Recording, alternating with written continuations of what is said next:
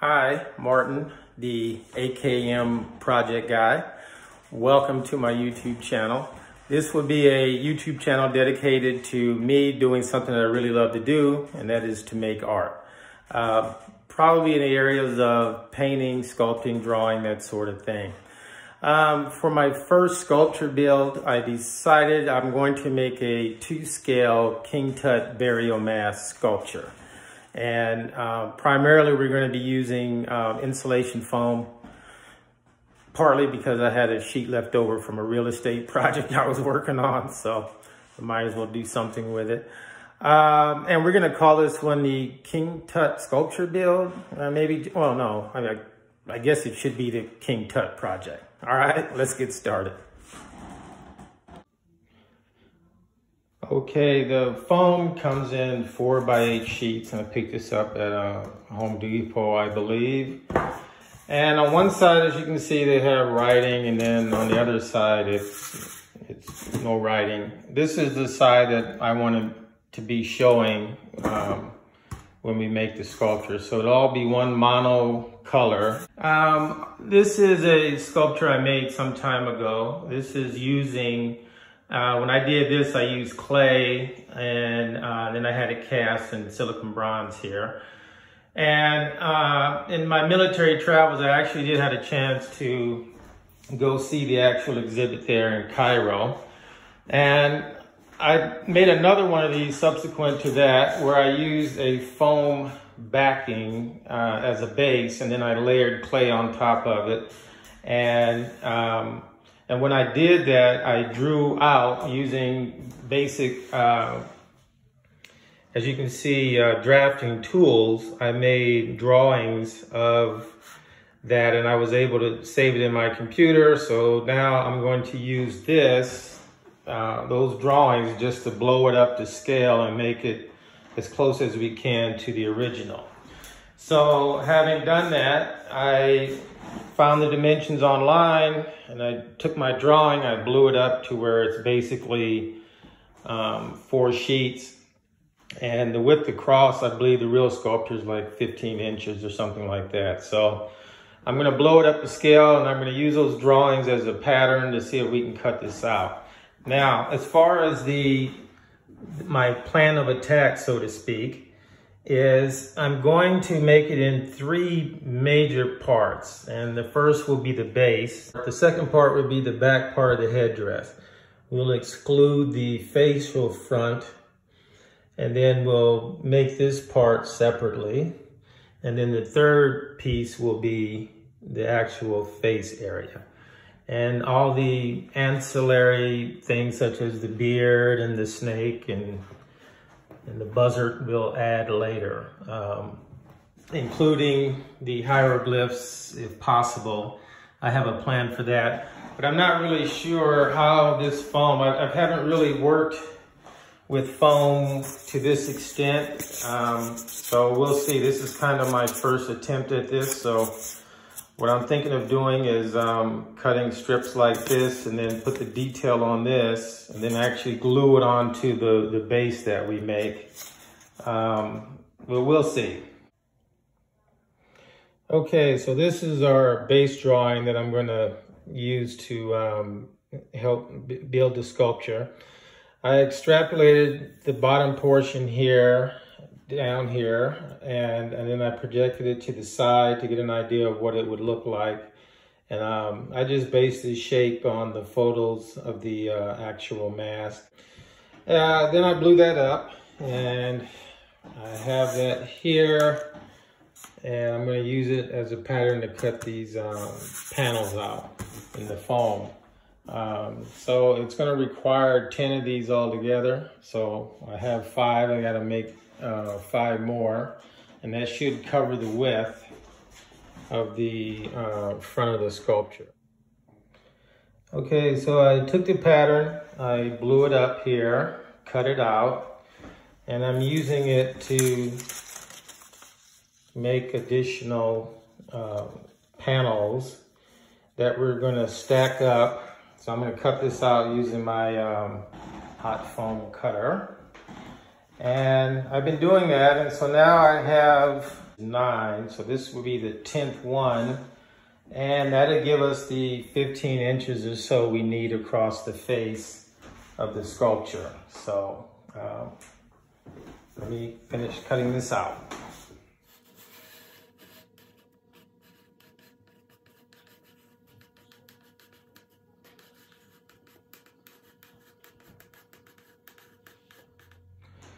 So we have all the cutouts completed and it's starting to take shape. Before I glue it together, there is some small adjustments that I have to make. And let me explain that to you. So on this cutout, this inner circle, obviously, this inner arc here, obviously represents this arc inside the sculpture. And then the back part here, the back edge or the leading edge, represents this part of the sculpture and also the front here. So that because of this slight curvature, if I start hacking away, now, had I made these all full panels like this, it wouldn't be a problem. But because these other panels are relatively thin, if I start hacking away to get that curvature, these are going to get, the edge here is going to get very thin. So what I'm going to do is make some minor adjustments. We'll move these over like so that when I cut away, we can hopefully maintain a certain amount of thickness here. Okay, so with all the panels together, we have our basic shape is starting to be seen, and the little relief that I have, we need to smooth that out. Okay, so I've removed additional foam and I got a little better shape going, but and I've added some reference lines. As you can see, this is where the back of the headdress, and these aren't etched in stone, so to speak, but they're just guidelines for me. And likewise, I have the base of the neck. So this is roughly where the base of the neck should meet the breastplate. To start working on this upper portion, I have to settle what I'm going to do with the tails of the headdress that come down here. And so what I've done is I've made a printout of my drawing and I blew it up to scale. So this is going to go here, like so. And I'm going to use this as a template to cut out the space and to find where the neck actually is. Okay. So what I've done is I've made a cutout. So what I need to do is get the tails on, and to find that I took my cutout and I put reference marks and I lined it up along the center line here. I put reference marks so I know where the corners of the cutout should go, and that lines up, and then I traced around it to get this shape here, and now I'm about to do the other side. As you can see, I've begun to cut into the foam. As I'm trying to define where things are going to sit. So I have my neck thing cut out here, and this is where the tails are going to come down. But up here, it's still uncertain how this is all going to play out. So I think what the best thing to do is to go ahead and make the pieces and fit them in, make them larger than necessary, and then shape them down in hopes of matching what's going on here on the sculpture. Okay, so I use my pattern here to cut deeper into the foam so we know where that upper headdress will come in and rest into the base down here. And I've taken the my larger pattern, and I traced it onto a panel, as you can see here. And this, of course, is going to represent this part of the sculpture. And I left an inch overlap to where they join together so that I can glue this onto the surface of this here. I'll show you what I mean in a minute, but I've decided to make this upper portion all one piece.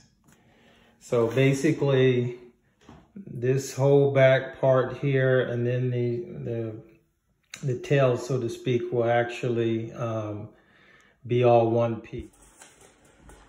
The tricky part will be to get this to line up. So I have to cut into the surface here to get this to sit in there firmly, and for this to match up with that line there. I do not want to go any thinner than this, just for sturdiness. I don't want to cut the back of this part off. So I have to cut this so that this can sit in there, and then subsequently I can line that up. So I'm working on the extended portion of the headdress that comes down in the front. And so basically I just took pieces of foam and glued them together so that we can cover the distance that we need to. And I took my cutout and I placed it over and drew an outline. And so I will be cutting this out.